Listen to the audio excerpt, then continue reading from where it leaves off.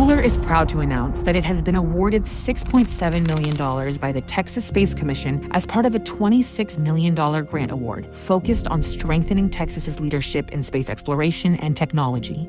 The announcement was made public by the Commission and covered by spacenews.com. KULR's selection supports its role in an ambitious program to develop cold-temperature lithium-ion battery solutions for the next generation of lunar and Martian missions.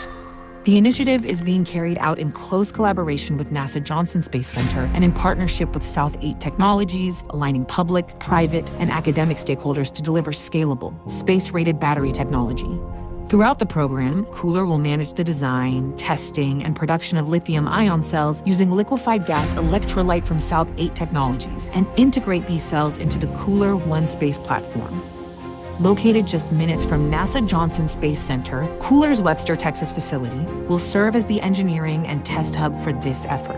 Learn more at KULR.ai.